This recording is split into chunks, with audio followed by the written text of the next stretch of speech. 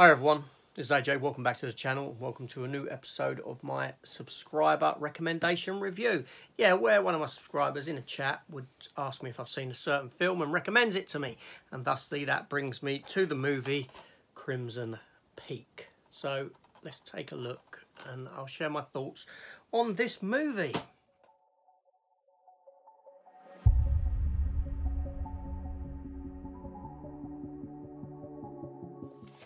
Yeah, so it was asked of me by Pure Hangout. I'll leave a link down in the description below as to whether I've seen this film. Now, Pure Hangout, he's got his own channel, which I highly recommend. Go and see. He does this wonderful random ranking videos. Such a simple idea, yet so effective, superb. You know what I mean? It's just, yeah, wonderful. Anyway, yeah, go and check out his channel. Give him a bit of love. Maybe subscribe to him, that sort of thing. So anyway, so he'd asked me whether I'd seen Crimson Peak. I don't believe he's the only person to have asked me that, though. He recommended it. Someone else may have. It may have been Stephen. I don't know. Was it you, Stephen? Let me know. But anyway, so I'm going to give you my thoughts on the film. Now, this film came out in 2015 and was rated 15 and has a runtime of 1 hour and 59 minutes. The film was directed by Guillermo del Toro, who also wrote the film along with Matthew Robbins. Now, the music in the film was done by Fernando Velasquez, and the film stars Mia Wasikowska as Edith Cushing. Now, Edith Wasikowska you'd recognise from the Alice in Wonderland movies. She played Alice. Jessica Chastain stars as Lucille Sharp. Tom Hiddleston as Thomas Sharp. Charlie Hunnam as Dr. Alan McMichael. And Jim Beaver from stuff like Deadwood and Supernatural as Carter Cushing, the father to Edith Cushing, Mia, her character. Yeah, so this is a sort of horror fantasy kind of genre film. The film follows Mia as a young child. She lost her mother, but she would see her as a ghost appearing, and she fancies herself grown up as a bit of an author, and she gets to meeting Thomas Sharp and ends up in a relationship with him. And she moves to his house over in England, in Cumberland, in England. And the house itself bleeds, remembers, all this sort of stuff. And she goes on this journey of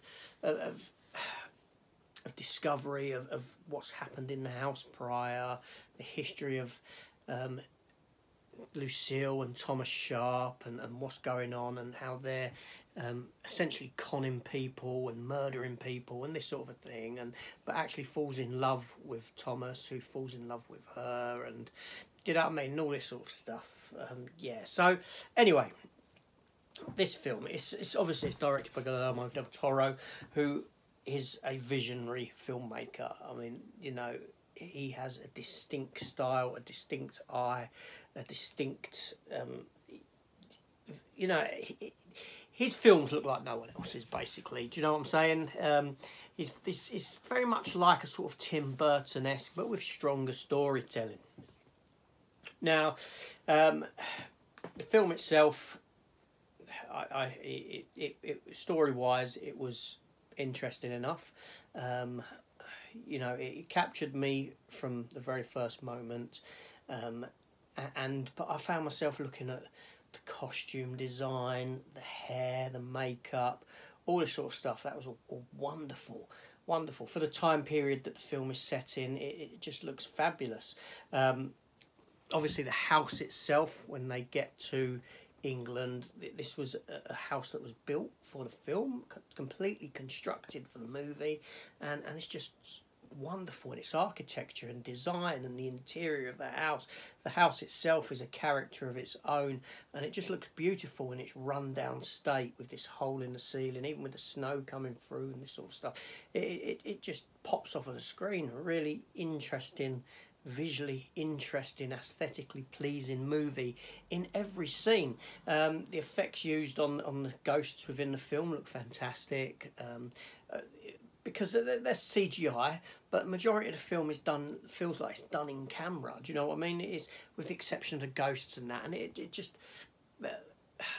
So what you're looking at is tangible and real for the most part in this movie, and everything, every minute detail in this film is up on screen. Now, Mia Wasikowska, her acting in the film was really good. She's a really good young actress. Jessica Chastain is always tends to deliver in most performances that she does. Tom Hiddleston, you know, we all know Tom Hiddleston as Loki from Marvel. That's probably his most famous role, but he's a wonderful actor in his own right himself. Charlie Hunnam, I can sort of take him or leave him, to be honest. And Jim Beaver's there propping up, and Jim Beaver's always good in anything he does.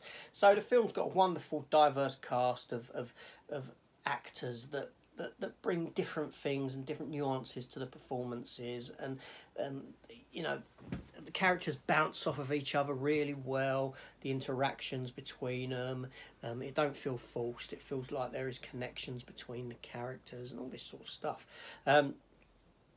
You know, the musical score for the film is very good. I found myself listening to the music at certain points and intrigued by the music, and you know, some of the scores within the film I'd probably listen to outside of the film itself, and you know, just put on. It was that good. It was a very, very interesting dynamic within the film. So, stepping back to the plot of the film, I did find the story to be somewhat predictable. I did predict certain goings on within the film.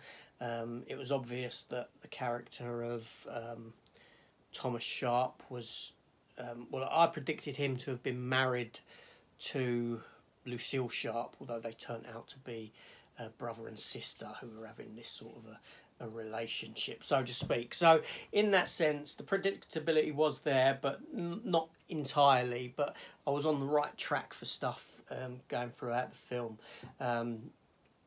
You know, when Jim Beaver was killed, my missus straight away said that's Jessica Chastain who's done that. You know what I mean? So from that story aspect, it was good, but not fantastic. I think any longer than the 1 hour and 59-minute running time, the film would start dragging for me, I'll be honest. But yeah, it was nice.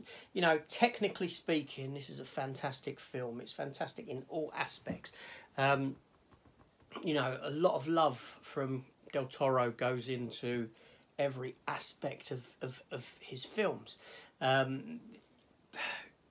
You know, but the whole film itself is a technical achievement, with this story through it that is very good, but like I said, somewhat predictable.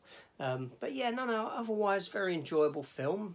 You know, yeah. Now, a little bit of trivia about this film.